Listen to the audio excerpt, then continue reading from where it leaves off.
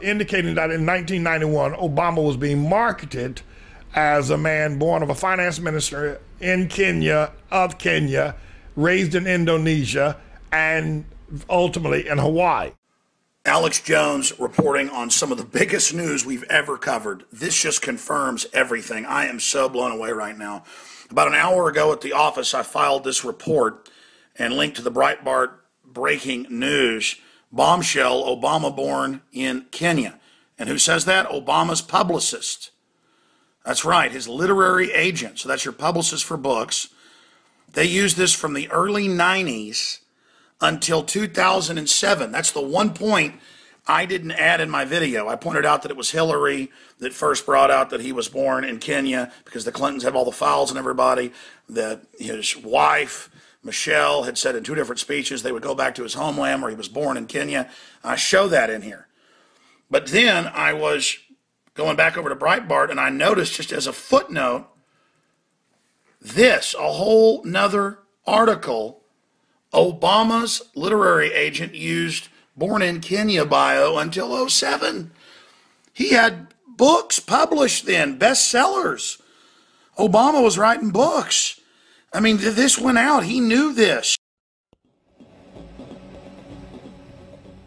The candidate's close family members are not watching in New England or in Texas, but from here in the west of Kenya.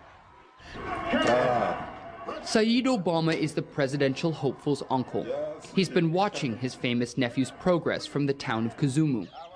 Another Obama still living in the village is Barack's grandmother, known as Mama Sarah. Senator Obama has been back only a few times. Even so, there's a strong attachment between the two of them. Barack and Nyati Dalani. His wife says it.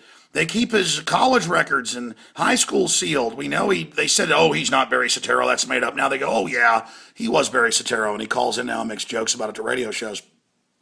And you can go link through to the archive.org link, and it's all there. That he was a New York Times bestseller and all this, and he was born in Kenya. I mean, my God, this is insane. And look, folks, you can't have somebody foreign born because in the old days they would send people into other European countries, say from France into Germany or vice versa, to get people in and then get them in and then get them elected or to infiltrate government and things like that. But with this issue is they can blackmail him with this info, and they're clearly doing it. I guess this is the Clintons' third term or something.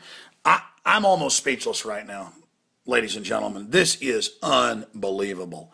But look at everything else we've seen from this president. This is just off the charts in our face, and the whole power structure knows this. They were using it until 07, from the early 90s until then. I mean, that's way over 10 years, more like 15 years, right at 15 years. There it is, Barack Obama, the first African president of the Harvard Law Review, was born in Kenya and raised in Indonesia and Hawaii.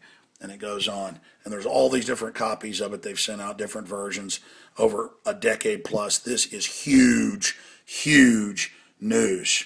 They may stage a false flag or something to cover this up. This is massive.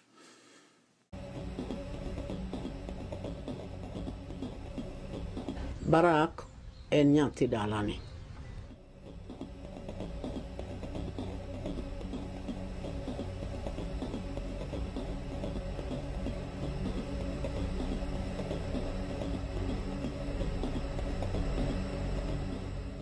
Barack en Nyati Dalani. Kata mu so penjo ngimana kata meno kono. Owacho na dani adhi, tadhi timo dwaro kom maduong'. Onyisa